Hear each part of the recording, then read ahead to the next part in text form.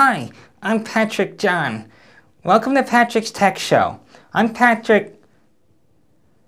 Today we have a PlayStation 4 controller, model number CUHZCT2U. Some of the buttons don't work anymore.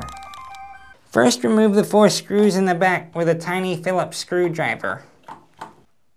Next, use a tiny flathead to work the seams apart. I find that working from the top is the easiest.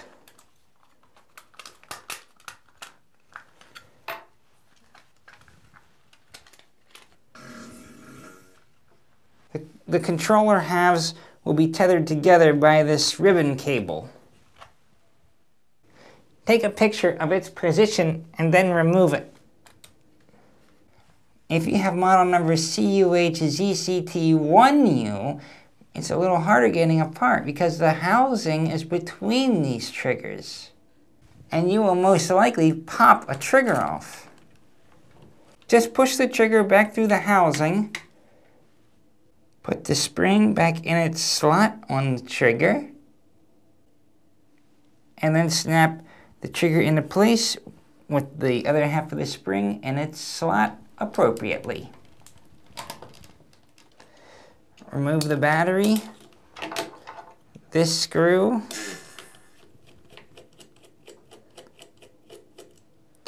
and the housing.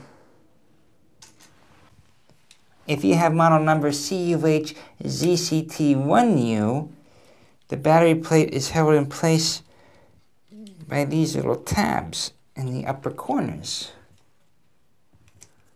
Remove this ribbon cable. Pushing the thumb pads will help the circuit board pop out. These contacts go to all the buttons on the controller. There's a chance that if the controller was dropped or thrown, that it might not be lined up properly with these solder points. Just line the circuit board up and push it in the whole way. This ribbon cable comes from the touchpad. Put that back in and everything button related will be back in correctly. I don't know about you, but now that the hard parts are over, I would like a victory snack. And today's victory snack is Perrydale Farms chocolate milk. It's my personal favorite chocolate milk.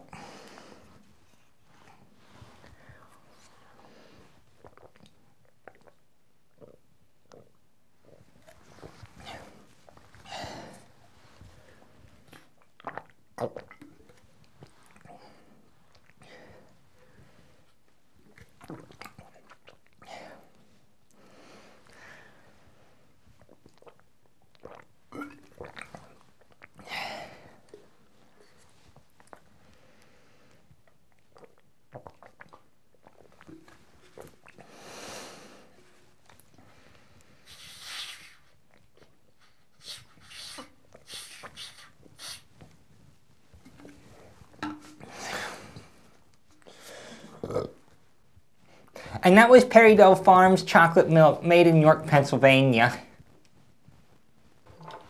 Put the battery housing back on. Reinsert the battery and its cable.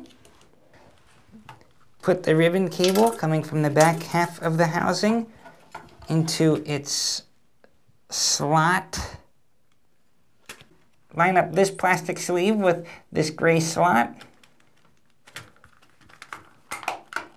If you have model number CUHZCT1U, put the housing over those triggers, and then you gotta bend those prongs to fit the cover over them. A little bit of wiggle, and boom, boom. Screw the 4 screws back in. Okay, time to test this puppy out and see if it barks.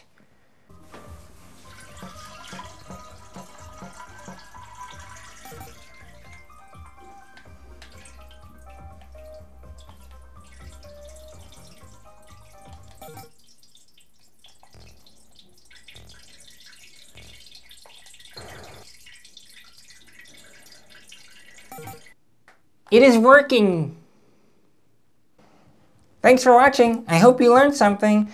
And now if you want, you can watch me put my Circus Atari skills to the test with a real online opponent.